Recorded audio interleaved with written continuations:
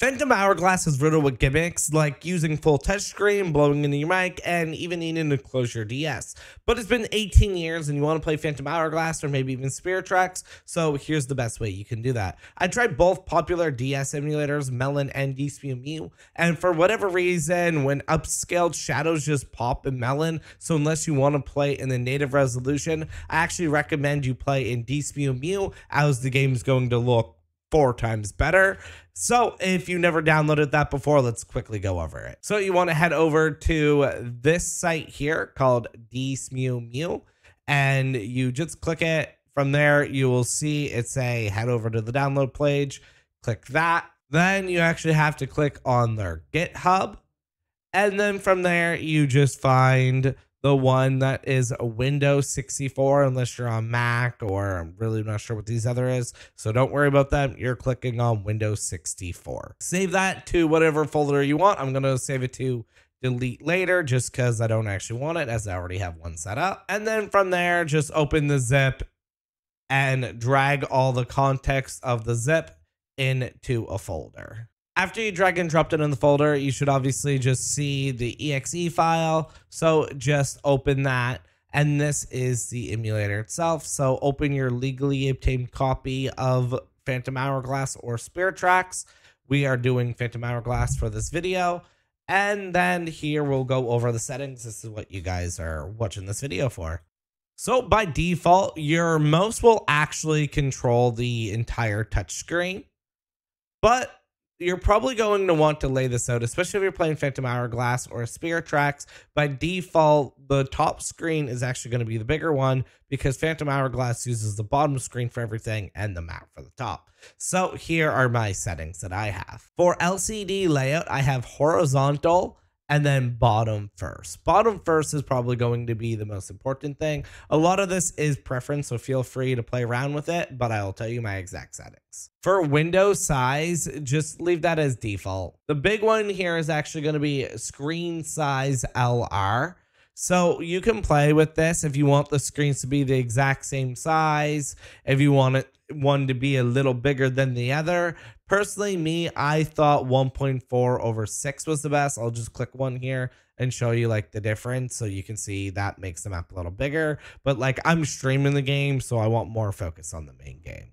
From there, the biggest thing that you want to do is actually go over here, 3D settings. Now this is going to be super important. So there's different ways that you can render in the game.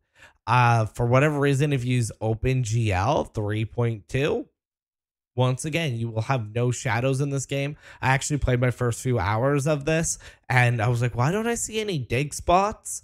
And then I realized, oh, okay, I had to go on this one here, the soft raz, and that will give you shadows, everything that you want. So make sure to click that. And then GPU scaling factor. So this will make the game look a little bit better, but the higher that you put this up, the slower that the game and sounds will start to crack. I found 6 is the perfect medium between good sound, good visuals, and it does not slow the game down at all. Now, texture scaling, you're going to want to put this all the way to 4 times. Everything else you can mess around with if you really want. Personally, I just left it as default. Now, what do you do for the gimmicks of the game, like blowing into the mic? If you go over to config, you can actually see microphone settings, and there's 3 different settings. I've tried to mess around with connecting my own microphone, but could not get it to work. But they have internal noise samples, so you actually are just going to click that. The only time you're not going to click that is for blowing into the mic. For whatever reason, there's not any mic samples for blowing into the mic. So you're actually, when you're on the parts, there's an entire like dungeon where you're just going to leave use mic samples, select it. So you'll actually select that one. And now I will upload a file. Luckily for you guys, I included a MediaFire link that I will have in the description below where you can download a perfect blow into the mic sample. So just go ahead, download this, take it out of its zip folder. And then when you're back into here, you're just going to click these 3 little dots. And then I actually ended up just putting mine into my ROMs folder, and then I have mic sample. This doesn't really matter. You can save it wherever you want, but I just have it here within my ROMs folder in case I ever need it in the future. So go ahead and save that into the thing, and you are good to go on there.